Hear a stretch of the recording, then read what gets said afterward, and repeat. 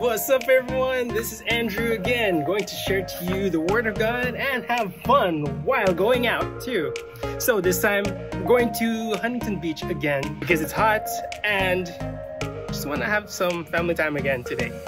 Let's go! Hey guys, what's up? Right now, we're just at a grocery. Jen went to get something really quick before we're heading off to the beach. So I'm gonna take this opportunity to talk to you about the... You wanna say hi? And Daniel's gonna have some fun. So guys, I'm gonna talk to you about this Bible verse. It's from John chapter 1 verse 12. And the Word of God says, "But as many as received Him, to those He gave the right to become children of God, to those who believe in His name." So what this Bible verse is talking about is a relationship with God. And not just any kind of relationship. This is like a father and son kind of relationship. So Jen's coming back. We're gonna head off, and I'll be talking to you a little more later. Yo, hey guys, what's up?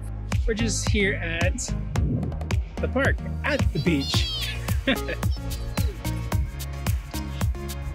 I've heard so many people say, oh, we're all children of God, but you know, the truth in the Word is there's only specific people who receive that right to be a child of God, to be given that right to be a child of God. And it says in John 1:12, to those who believe in Him and receive Him, only those people are given the right to be a child of God.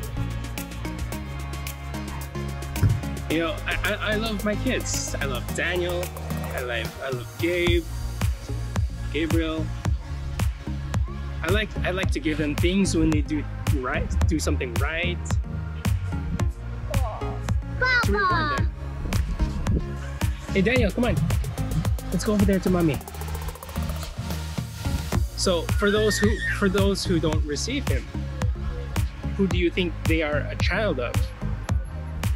You know, John 8:44, it says in the Word that if you're not a child of God, then you're a child of Satan. Don't take my word for it. Be the judge for yourself. Read the Bible.